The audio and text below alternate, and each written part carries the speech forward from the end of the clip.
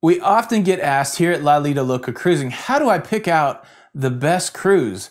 Well, in today's video, I'm going to give you 10 things that you got to consider when picking out the cruise that is best for you.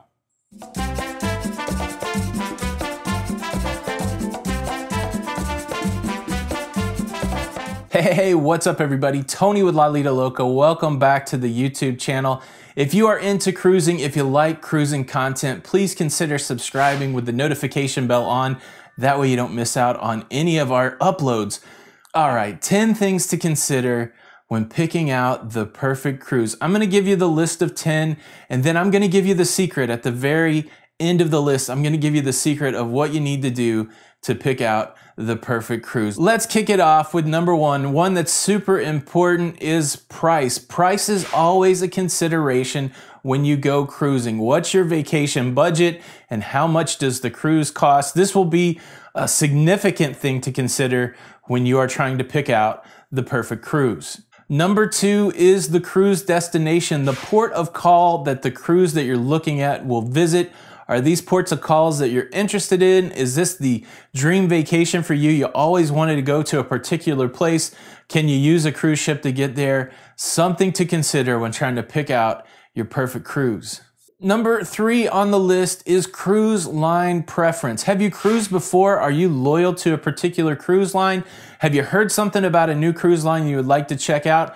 What is your cruising personality? Interestingly enough, each cruise line has its own personality. And if you're a new cruiser, something to research is what is the personality of the cruise line that you're going on? And does it kind of align with the things that you're interested in on your vacation?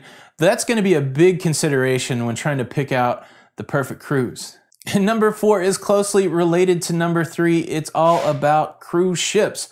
Do you want to go on a large cruise ship? Do you want to go on a small cruise ship? Do you want to go on a medium-sized cruise ship? What amenities are you looking for? Do you want a cruise ship that's got a lot of bars? Do you want a cruise ship that focuses on entertainment? Do you want a cruise ship that has a lot of swimming pools? These are all things you want to consider when you're thinking about the cruise ship that you want to go on, and definitely a huge consideration when trying to pick out your cruise. Number five is the embarkation port or the embarkation city. This is where you're going to get on the cruise ship at. Do you live close to an embarkation city? Do you live far away from an embarkation city? How far do you want to travel? How much time do you have to get to the cruise? These are all things that you have to think about when planning your cruise, which makes embarkation port, embarkation city super important when choosing your cruise. Number six is another huge consideration. How much time do you have available to cruise? Do you have plenty of vacation time where you work? Do you have holiday time that you can leverage in a way that makes it work well for your cruise vacation? Do you have PTO? Are you able to work when you're on the cruise so that you can get a couple extra days on the cruise ship? All these things are very important to consider when trying to pick out your cruise. How much time do you have to cruise? Number seven, closely related to number six, what is the length of cruise that you want to go on? Do you want to go on a short 4-day cruise? Do you want to go on a long 14-day cruise? Do you want something in the middle, 7 or 8 days? Again, it's related to number six, how much time you have to cruise, but do you want to spend your whole vacation cruising? Something to consider how long you want your cruise to be. Fortunately, there's a lot of options when it comes to cruise length, but yeah, you got to consider how long you want to cruise. Number eight, what's the date of the sailing that you want to go on? This is going to determine what your options are for the cruises that you can take. Do you have time off in the summer? Do you have time off in the winter? Do you have time off early in the year? All these things are going to determine what cruises are available to you. It could determine what places in the world you can go to on a cruise ship. So the date of your sailing is a huge consideration when picking out the perfect cruise. Weather or climate. A lot of times people think of cruising just as going to the Caribbean where it's fun and sun, but there are cruises all over the world. You can cruise to Alaska, you can cruise up to Canada, you can go to Europe and cruise the Mediterranean, you can take cruises to the Antarctic.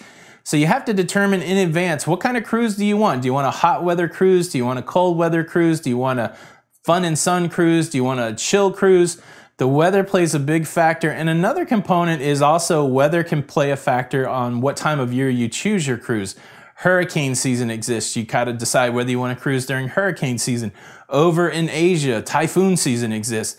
There are a lot of considerations when it comes to weather, but weather is a factor when choosing and picking out your cruise. And number 10 is shipmates. Who are you cruising with? Sometimes the people that you're cruising with is more important than all these other considerations. Are you cruising with friends? Are you cruising with family? Are they already booked on a cruise ship and that becomes the determining factor how you get on a certain cruise? Or are you a group of people that are working through all these other considerations to pick out the perfect cruise for your group? There is nothing more fun than cruising with a group of people, and sometimes that group dynamic is the biggest consideration when choosing a cruise. Okay, so here is the list of 10 things to consider when picking out a cruise, and it can be overwhelming, right? How do you work all of these 10 things together? Well, here's the secret. Here is the easy secret for how to pick out the perfect cruise. The way to pick out the perfect cruise is to pick out what of these 10 things is most important to you. What's most important to me is not going to be what's most important to you, and most likely it's not going to be what's most important to other people. There are some common things that people always talk about. Price is important, destination is important, cruise ship is important, cruise line is important. But you have to go and look at this list and determine what is the most important thing for you, what's the most important few things for you, and then use that to pick your perfect cruise. At the end of the day, you're going to be the person that goes on this cruise that decides whether or not it was a great cruise or not. And so you have to be in tune kind of with your personality and how it lines up with this list of 10 to really know what the perfect cruise is. We kind of went through this exercise on our podcast, the Lido Loca Cruising Podcast. I will leave a link to that above and in the description below. But yeah, on the last episode, Jenny and I broke down how we pick our cruises, and I'm not sure that anybody else would pick it the same way, so I would encourage you to listen to that. And then while we're here talking about Jenny, Jenny is a travel agent, and one of the best ways to work through this list of 10 is to talk to a travel professional, especially when it doesn't cost you anything. Have somebody help you with this list of 10.